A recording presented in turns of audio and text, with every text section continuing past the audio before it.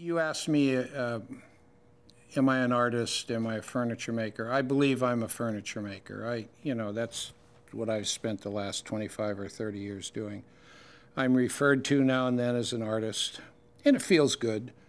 But I have friends, that are, sculptors and painters, and they really approach their stuff differently. I mean, Mel's got his little triple lot camel hair brushes, and God, he came in here one time, and I got all these big tools, And I happened to be painting over there, and he walked over there, and he picked up a brush. He says, "Oh, Jesus, this is really a good brush, and here's a Tanowitz bandsaw, for Christ's sake." And I got the furniture guys come in here, and they go right to that bandsaw.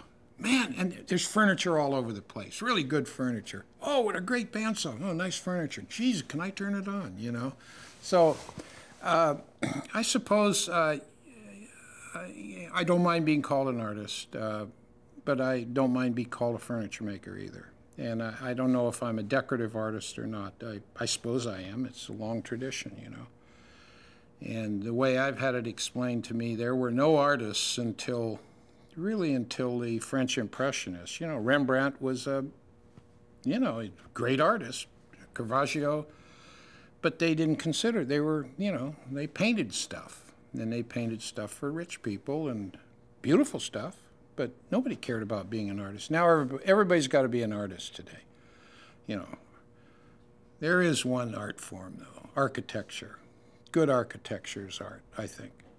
But dancers, they're dancers. Writers, they're writers.